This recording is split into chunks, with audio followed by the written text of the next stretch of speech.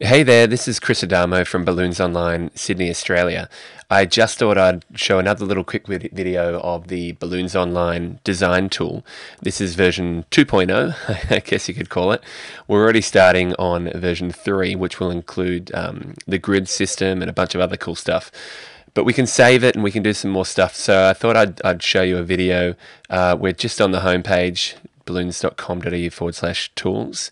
It's got some examples of what we made before. So once again, to start, just click here on the homepage. First thing it opens up is the duplicate square pack, which is new. To start on that, you simply can add a color, or just by clicking in one of the cells, it'll prompt you to add a color as well. So if we were to, just an example, the purpose of this video is just to really quickly show you all of the functions that it can do, and within the program itself you can find a couple more videos on how to do stuff.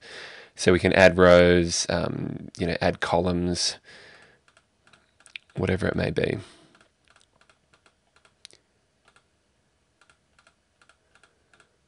Okay, so what's really cool about the duplicate square pack is you can click this little button over here and you can explode it, and it explodes into columns. So if I were to go to the tidy up button and explode it, it actually has like a production schedule for the columns, so you can then print that.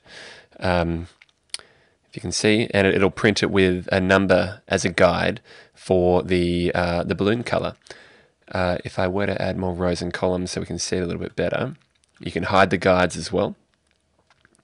But you can also see the count. So as I'm adding balloons, it's adding by the number of 2 because you got one behind it. So this is quite an accurate count of whatever the design is that you're making. So let's just sort of fill in, if we're going to make a wall with that.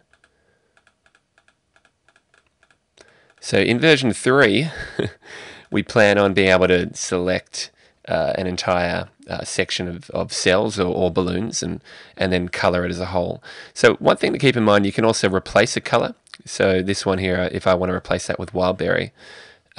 So we, make sure you save your designs, because you can open it up later and customize it to whatever the client's new specifications are. So in this case, let me show you quickly the save functionality. So just file save, you choose what you want to call it. Off you go. I'll give you an example of loading a file that I previously saved. Where is it? Design tool.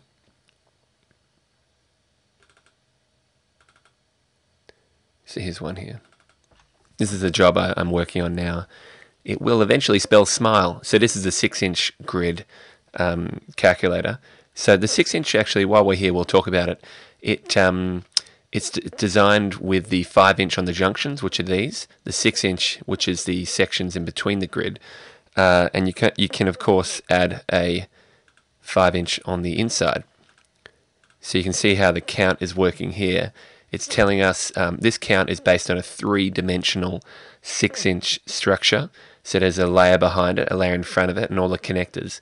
Now it's averaging the quantity. So bear in mind it's averaging the quantity, but it's also adding 2 5-inch for every junction. So that's quite cool. Let's have a little look at the other thing that we've built, is the alternate size pack.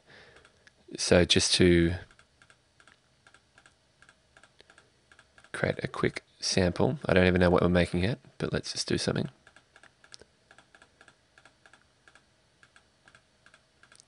So it is a bit time consuming.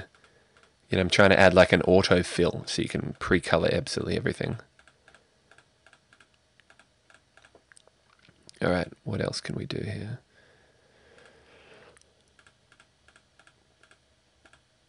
Maybe the number 1. Looks like it's coming out as 1. We'll add some more rows.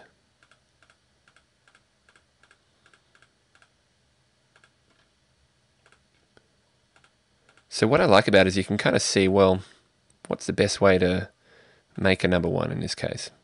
Does it need to be thicker, thinner?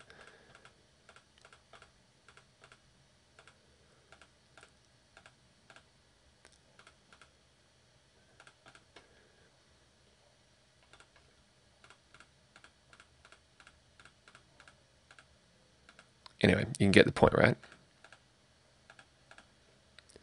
And you can, once again, remove the guides. You can print it.